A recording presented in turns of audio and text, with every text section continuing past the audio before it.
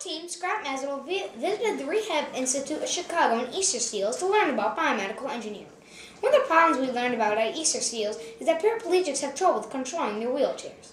And at the Rehab Institute of Chicago, we tried a prototype of a head-controlled Wii game. That made us wonder if a wheelchair could be operated by head movements alone. Let's join our research team in the hospital lobby discussing this very problem. I have a patient at Easter Seals who wants a wheelchair he can control, even though he's paralyzed from the neck down. Okay, that's going to be a tough one. I don't know if I can help you. It has to be affordable, too. I'd like to ask a technical manager if he has any experience with this. Matthew, would you join us for a moment? Hello, how may I help you? I have a patient that is paralyzed from the neck down, so he wants a wheelchair that somehow he can control with his head. I haven't worked with anything like this before. This presents an interesting challenge.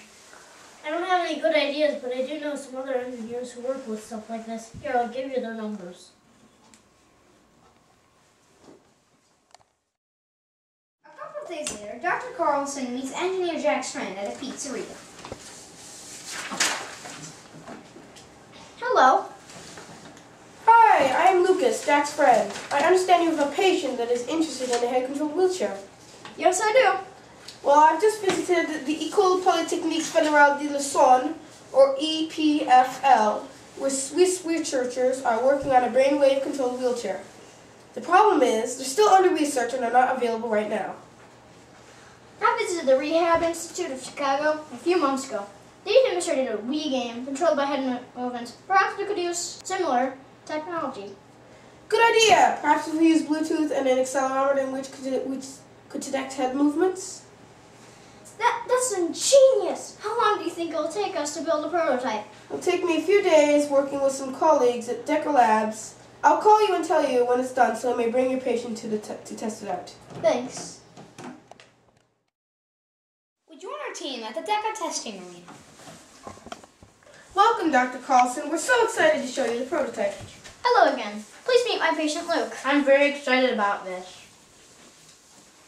It's nice to meet you, Luke. Do you mind if I ask you how you became paralyzed? Not at all. When I was 23 years old, I fell 50 feet off the ladder while I was building the Trump Tower.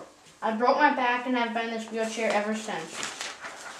Thank you for telling me that, Luke. So how is this going to work? And is it affordable? Yes, it is. The parts, not including the wheelchair or labor, are $240. Our technical manager, Matthew, has been hard at work on this prototype.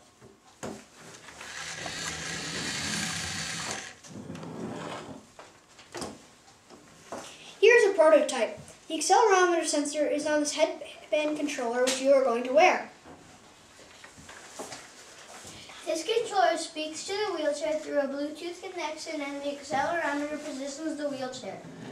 The accelerometer detects its own movements and the data is sent to the wheelchair's computer brain which copies the movement. Here, I'll do a demonstration. This is the remote. It talks to the NXT on the wheelchair through Bluetooth. This is the accelerometer sensor. I can make it go forward. I can make it go backwards. I can make it turn. That's cool. Can I try it? Sure. I like it. I'll take it. This could help lots of different people. Not only people that are paralyzed, but those with limited motor control, too, like my good friend Abe who has cerebral palsy. I'm glad we could help you. We are going to apply for a patient to sell this technology and make this available to people around the world. Thank you. We hope you enjoyed our puppet show, the accelerometer controlled wheelchair.